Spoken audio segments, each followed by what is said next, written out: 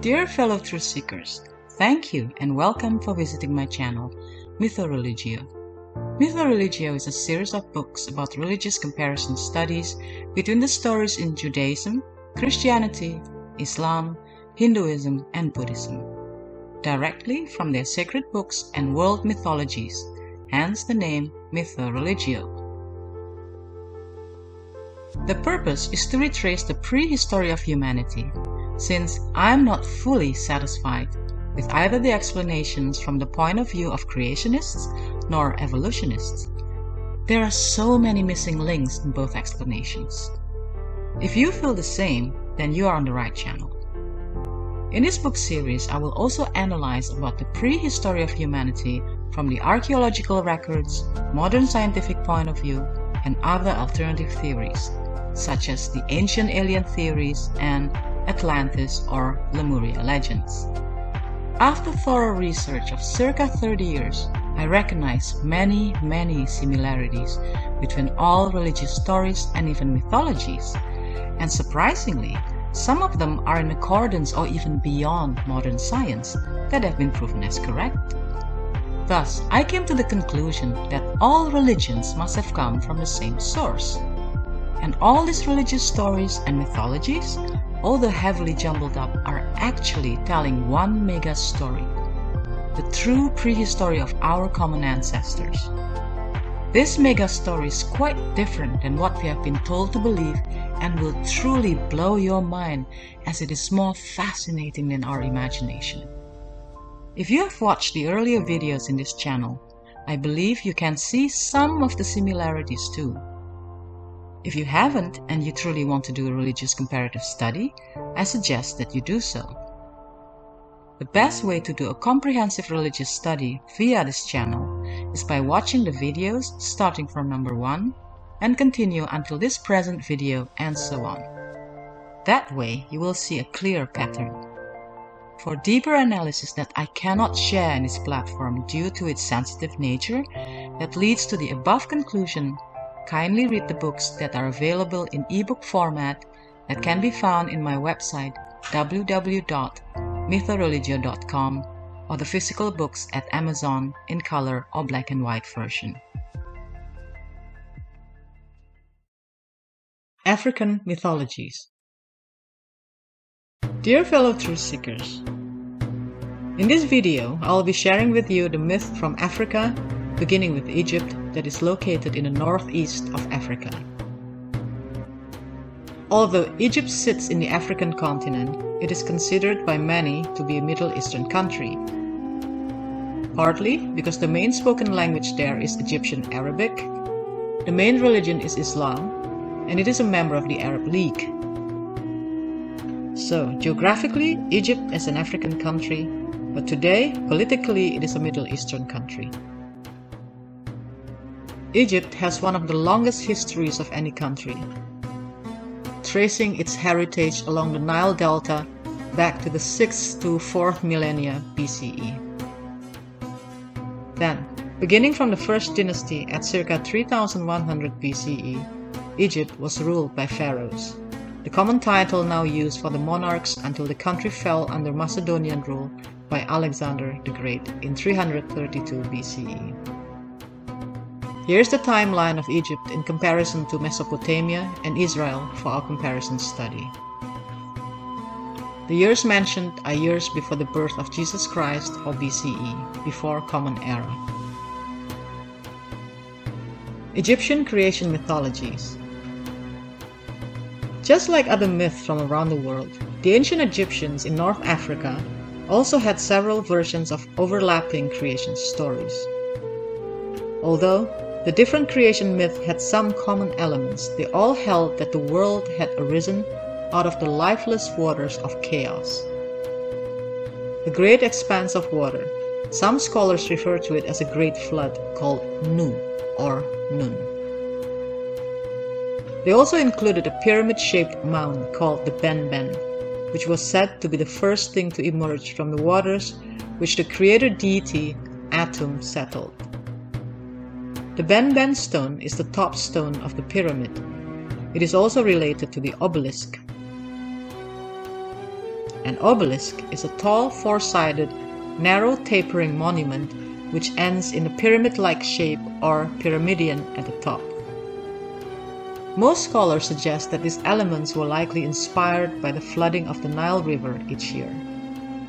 The receding flood waters left fertile soil in their wake, and the Egyptians may have equated this with the emergence of life from the primeval chaos. The imagery of the pyramidal mound derived from the highest mounds of earth emerging as the river receded. The sun was also closely associated with the creation, and it was said to have first risen from the mound. There are many versions of the sun's emergence.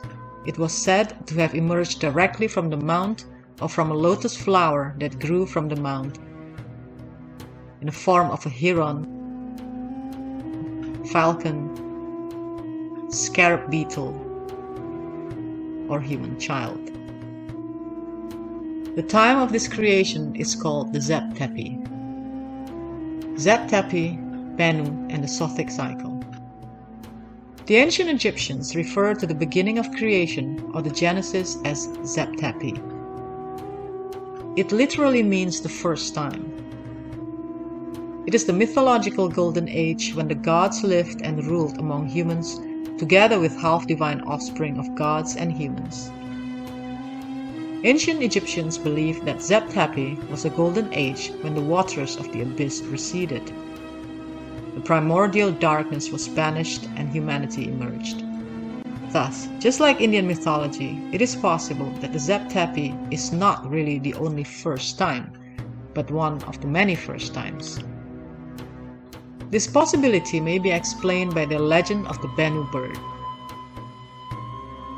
The Bennu bird was the mythological phoenix of Egypt. According to one version, the Bennu had created itself from a fire that burned on a holy tree in the temple of the sun god Ra.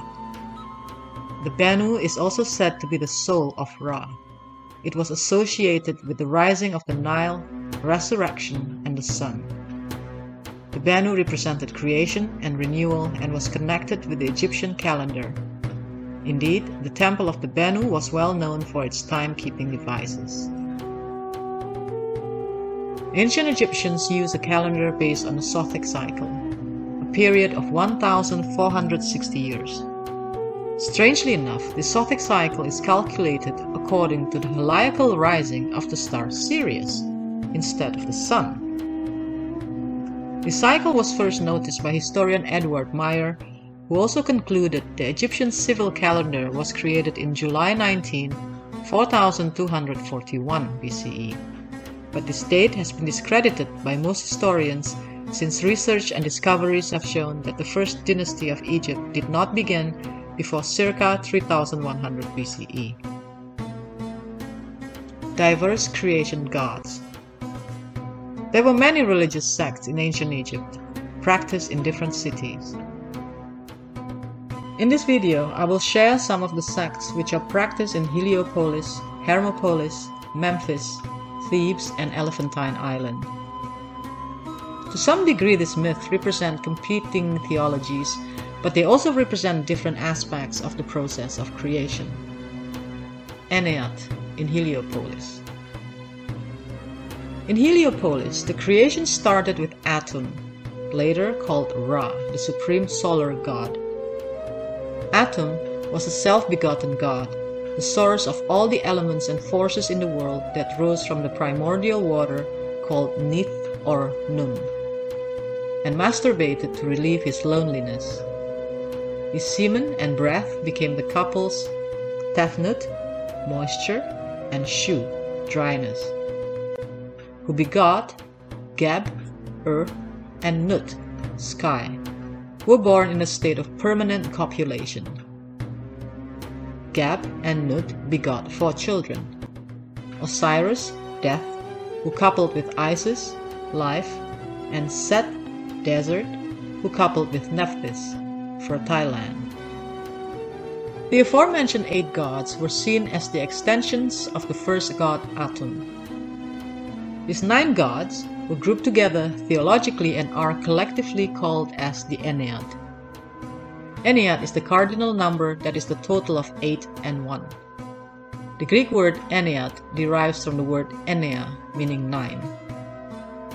The number 9 was a symbolic sacred number to the ancient Egyptians that could also mean for all gods. Osiris, the god of death, had two sons called Horus and Anubis, and they were part of the extended divine family. In one version, Thoth, god of wisdom, writing, and magic, was a god who was born without a mother, for he was born from the forehead of Set. In the Egyptian Book of the Dead, there is a story where people, or humans, have become rebellious. Atum said he will destroy all he had made and return the earth to the primordial water, which was its original state, while Atum will remain in the form of a serpent with Osiris. Ogdoad in Hermopolis. The creation myth prominent in Hermopolis stated that in the beginning there was an expanse of water, a great flood called the Nun. Out of the water emerged 8 gods, collectively known as the Ogdoad, meaning a set of 8. 4 pairs of male or female, gods and goddesses. In pairs of male and female, they represented the elements of creation. Nun and Naunet, the primeval waters. Hu and Hauhet, space or infinity. Kuk and Kauket, darkness. Amen and Amenet, the unseen. Because they dwelt within water, they were symbolically depicted as aquatic creatures. The males were represented as frogs and the females as snakes. The two groups eventually converged, resulting in a great upheaval which produced the pyramidal mound.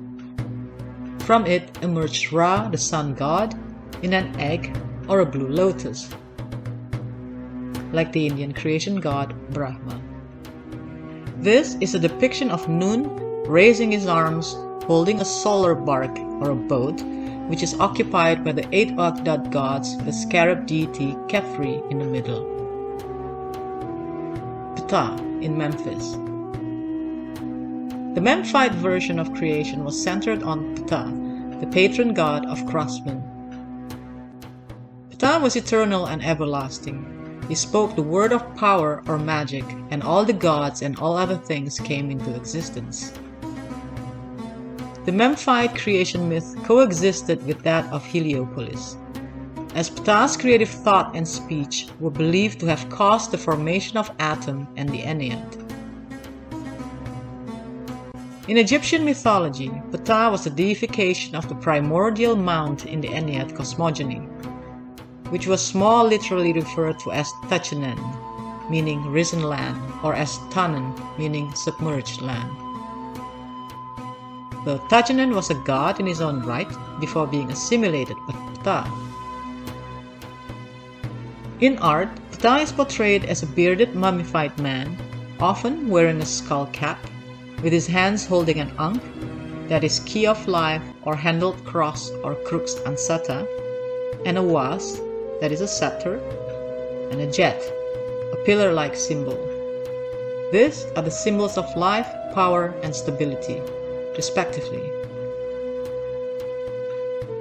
It was also considered that Ptah manifested himself in Apis, the bull god, or as the ram, or goat of Mendes. Mendes is a city on the Nile Delta. Amen in Thebes. In Thebes, the creator god was called Amen, sometimes spelled Amun or Amon. Amen existed separately from the created world and was the first creator. He was the ultimate creator, self-manifested without mother and father, and was the champion of the poor and urged personal piety. He was the hidden force behind all things. The name Amen means the hidden one. He was the creator of all the gods who were considered as his aspects.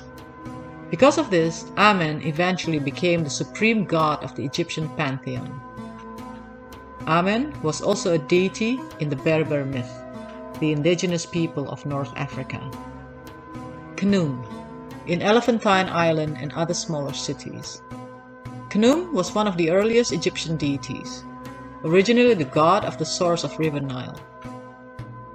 Since the annual flooding of the Nile brought with it silt and clay, and its water brought life to its surroundings, he was thought to be the creator of the bodies of human children, which he made at a potter's wheel from clay, and placed in their mother's wombs.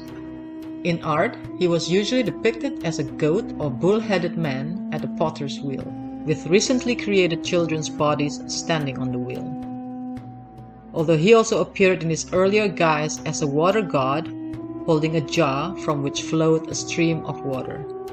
However, Khnum occasionally appeared in a compound image, depicting the elements in which he, goat or ram's head, representing water, was shown as one of 4 heads of a man, with the other beings Geb, representing earth, goose head, Shu, representing the air, lion's head, and Osiris, representing death or human head. This compound image is a reminiscent of the biblical Ezekiel's vision of the 4 living creatures identified as cherubim, where each of them have 4 faces, that of a man, a lion, an ox, and an eagle. The sun god Ra. After some time, all the above cults influenced one another. The Heliopolis sun god Atum became identified with the sun god Ra. Then later, Ra was merged with the god Horus as Ra Horakti, or Ra who is Horus of the 2 horizons. When Ra's worship reached a position of importance in the Egyptian pantheon, he was believed to be in command of the sky, the earth, and the underworld. Ra was associated with a falcon or eagle, the symbol of other sun deities who protected the pharaohs in later myth. In another version, Ra emerged from a cosmic egg. Still later, he was identified with Amen as Amen-Ra or Amun-Ra or Amon-Ra. The form of Amun-Ra became the focus of the most complex system of theology in ancient Egypt. Amen represented the essential and hidden, whilst in Ra he represented the revealed divinity.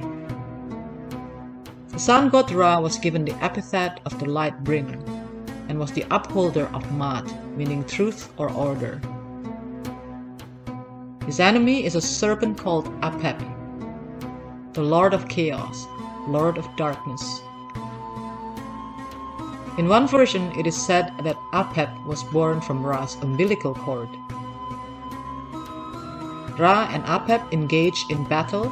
In one account, Ra finally defeated Apep in the form of a great cat. Ra and the River of Blood. The time when Ra took shape of a man and became the first pharaoh, everything was good in Egypt. But being in the form of a man, Ra grew old. In time, men no longer feared him or obeyed his laws, and that made Ra angry.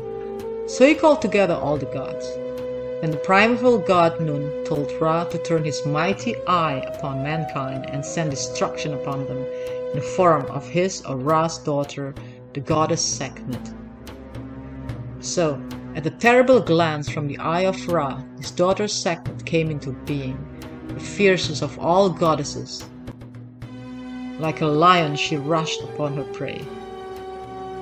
She slayed all who had scorned and disobeyed Ra, for many nights until the Nile ran red with blood. Then Ra looked out over the earth, and now his heart was stirred with pity for men, even though they had rebelled against him. But none could stop the cruel goddess Sekhmet except by trickery. So Ra made the people brew strong beer in 7,000 jars and mixed it with the red ochre of Abu to make it look like the blood of men. When Sekhmet saw the beer, she thought it was the blood of those whom she had slain. She laughed with joy and drank the beer. The strength of the beer mounted to her brain, so that she could no longer slay and returned to Ra. Henceforth, Ra changed her name into Hathor, and forever after, her priestesses drank in her honor red beer during her yearly festival. Eventually, Ra ascended into the heavens to sail across the sky every day. But before he ascended to heavens, he left his throne to his son, Osiris. Of all these confusing stories of the gods, the triad Osiris, Isis, and Horus finally became the most widely recorded of the Egyptian gods. Herewith, I'm ending the first part of the myth-telling from Egypt. Next week, I will continue with the second part about Osiris, Isis, and Horus. Thank you for watching and hope to see you next week.